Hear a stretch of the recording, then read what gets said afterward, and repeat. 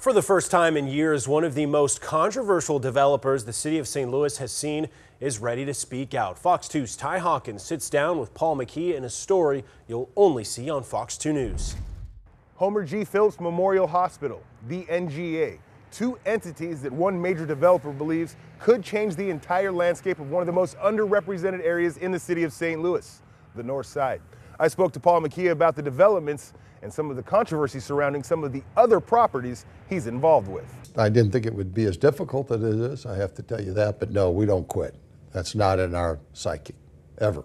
For more than 2 decades, St. Louis developer Paul McKee has had a plan for the redevelopment of North City that's been criticized and taken too long for some. Years and decades of having land and only 3 projects to be open. McKee says there's a sequence to development. Assemble land, which creates jobs, which creates demand. He spoke exclusively with Fox 2 from Homer G. Phillips Memorial Hospital. There's 76 employees, of which 85% of them are people of color. And of that 85% of people of color, 75% of them have a farmer relationship in their family with the old Homer G. Phillips Hospital. They saw a chance for them to give their service to their community. Nurse manager Crystal Gine says the hospital is more than just a clinic. This is a 24-hour, 7 days a week hospital. We're a 15-bed emergency room with 3 inpatient beds, so we can service the community.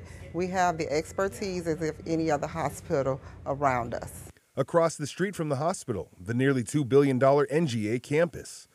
A deal McKee helped negotiate when the agency was ready to move to Illinois. It started off with over 200 sites, and we got it down to being us versus Illinois, and we won it. And we helped put together the whole incentive package from the state government and the city government. More than 3,000 jobs coming to one of the most underrepresented and underdeveloped areas in St. Louis history. A task his lawyer says the city never thought possible at the introduction of Board Bill 174 last week. I think for a year and a half, I went to meetings with NGA with Mr. McKee before the city ever came. And if you go back and look, you'll see that the city's original point of view on NGA is that it wasn't possible. Okay, I'll say that when we wanted to build a new hospital at the Pruitt-Igoe site, SLDC came and said, well, they won't work, it can't happen.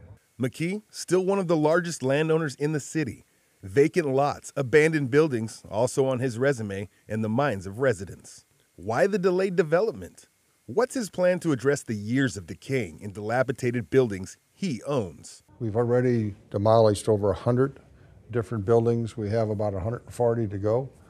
We do about 8 to 10 of them a month in a regular sequence. And our goal is to get the land as clear and as quick as we can. Friday morning will be the 3rd reading for the perfection of the bill. The land McKee has assembled could be in jeopardy because of eminent domain. McKee says if the bill passes, it could change the dynamics for him and other developers wanting to come to St. Louis. Whether it's me or Bob Clark or any other developer, the city has to partner with you in the state. That's how you win jobs. Jobs are the commodity of today for growth and economic development. So you can't do it without the city and without the state supporting you. Reporting in North St. Louis, Ty Hawkins, Fox 2 News.